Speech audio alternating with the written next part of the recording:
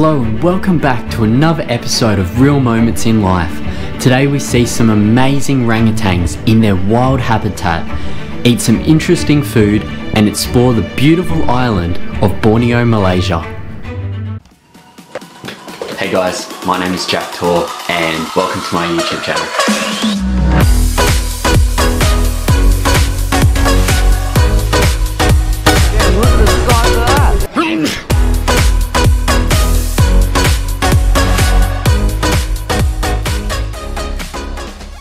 G'day and good morning guys. I hope you enjoyed that new intro. It took me a while to make. Today we're in a different country. We're in Kuching in Malaysia. Sort of sounds like cha-ching, like the money sound when you win on the pokie machines. Today we have a very special person who you'll see over the next coming videos. Jay's actually went back to Vietnam, so I'm traveling with my mate Wesley from Australia. So Wes and I are traveling for about a month together.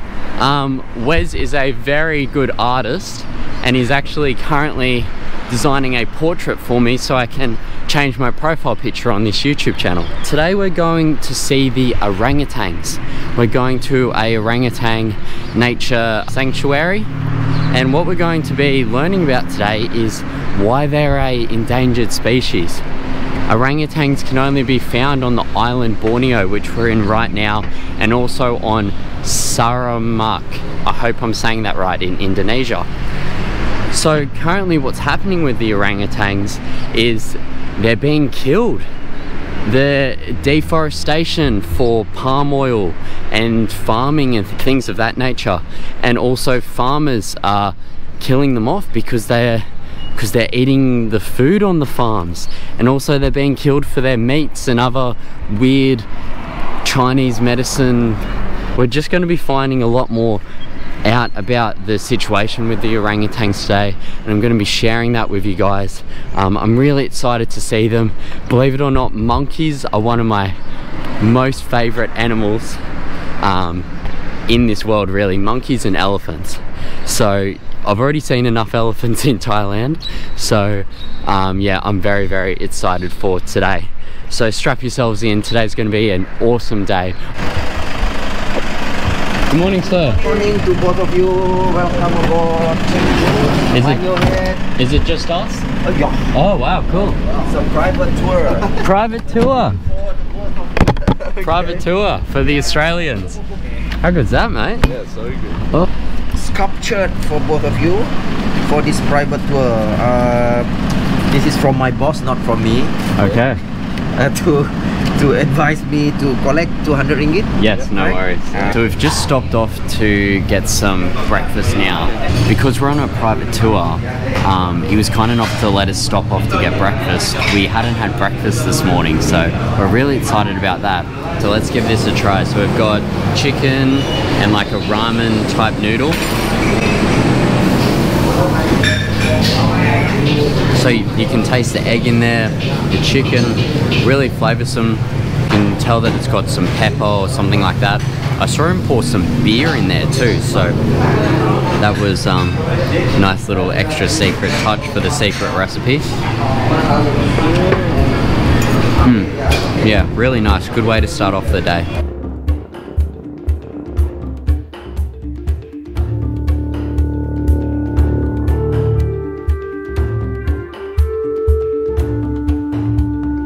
I saw with my own eyes that there were whereby the baby helps the mother to arrange for the nest, to build the nest. Okay. So it's quite amazing experience. Yeah, so as you can see up there, that's the orangutan nest, which is essentially, it's one of the old nests, but it's what the mother and the baby would sleep in. So yeah, that's really, really cool and fascinating. I didn't know that they made nests like that. So we're about to go down now to see the orangutans being fed. Our guide was just saying that even though the orangutans don't have a watch, they know when it's time to be fed. They probably look at the sun or something like that, or just know, because so pretty much, even though that these orangutans are essentially in the wild, what I read online was there's not enough food for all of them, so they do need to have extra feeding, and especially when it's not fruit season, when all of the fruit isn't growing, they definitely need to come and get fed, otherwise there won't be enough food for them. So as you can see here behind me, this is one of the feeding platforms. So essentially what they do is they get all the fruit, bananas and everything, they put it on the platforms and then wait for the orangutans to come. But our guide was just saying that hawks also come and feed on the food. Cheeky little bastards. The orangutans aren't here yet, but we're just going to go for a walk around the park and wait until they come out.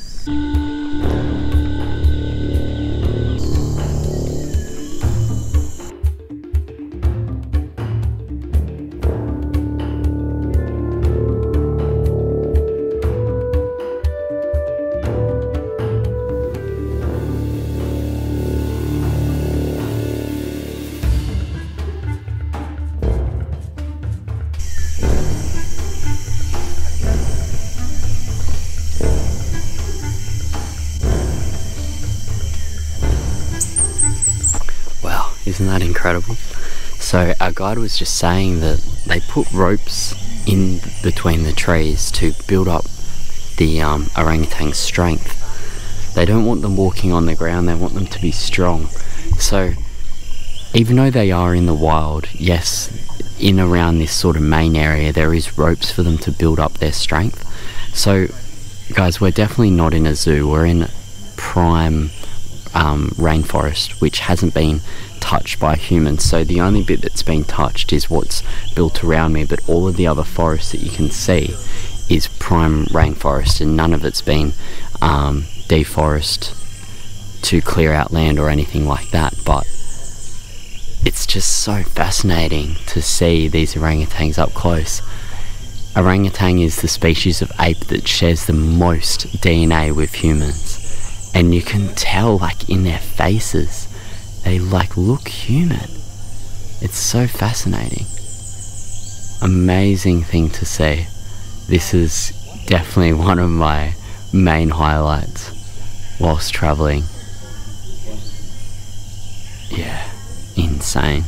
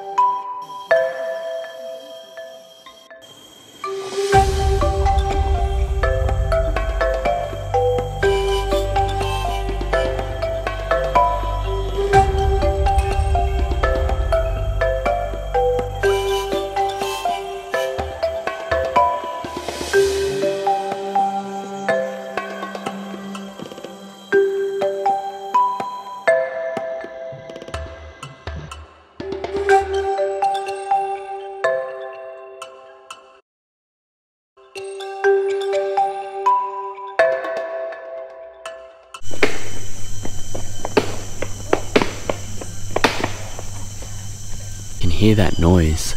That's the orangutan smashing open a coconut onto the side of the branches to drink and then to eat the flesh. Fascinating.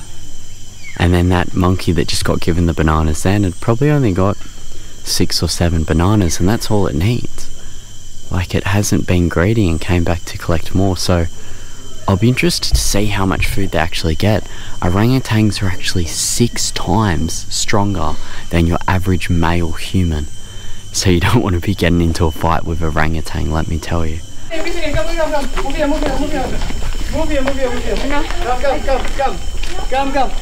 Come, this one is aggressive. Come on. Come on, this one is the big boss in here. Just move. Move over there. Move. No. Come. Don't get. Okay. Come on. Faster. Oh, wow. Faster. Oh my god. Come on. So that's why I told you just now, orangutan is everywhere. And I really hope that not all of you will stay to the middle at the middle of the trail just because of this one. Okay, I don't want this happen to you. And this one loves to chase the visitors. And of course us. Sometimes just playing around. Okay, but this one is very aggressive. Oh god. Tak perasan pun. Luckily, come. His name is Edwin, 26 years old, and he's the second biggest in here. Okay? I just stop. Okay. Actually, it's for your safety. It's to make sure you keep your distance from the orangutan. Okay? At least 6 to 7 meters from the orangutans. It's good because once they start to chase you, you can run for your life. That's all. It's okay, I'm just kidding. Okay?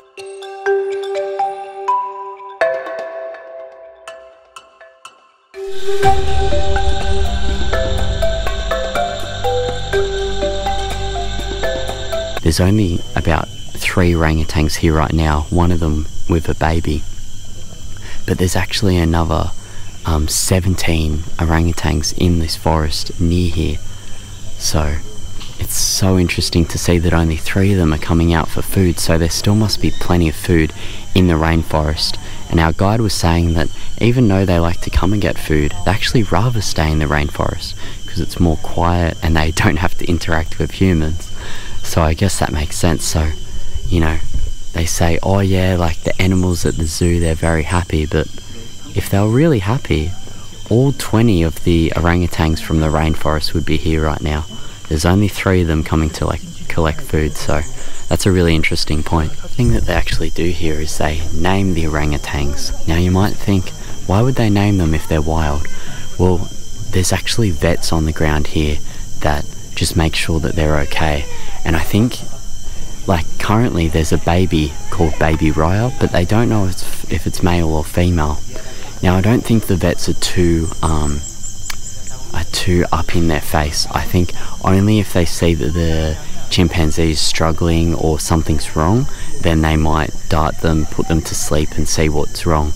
They're not really going up to them all the time and doing checks and everything like that. That's really invasive. They're sort of letting them be, but there is vets on site here, which is good to know, to keep them alive and to keep them well and to keep them reproducing, because they are a endangered species. Guide was just saying that there's only 2,500 orangutans in Borneo currently, and that number's decreasing every single day. It's really intense. So I'm going to leave a link to this place in the description if you want to donate or do some research or even come to this place, because it was really rewarding. And as our guide was saying earlier, that we're extremely lucky today. Some days you don't even see any orangutans because they are wild and they don't want to come out and see the humans and eat the bananas and do all of that. But today we got to see a teenager, a 6-year-old, an alpha male, and like 20-year-old women orangutans as well. So we got to see the full package. So it was only 24 Australian dollars, which is about 15 US for this tour. 40-minute drive here, 40-minute drive back, plus the tickets for here. I think that's incredibly worth it for what we got to see today. So yeah, I'm gonna leave that one here. But as always guys, keep it real, and I'll see you in the next video.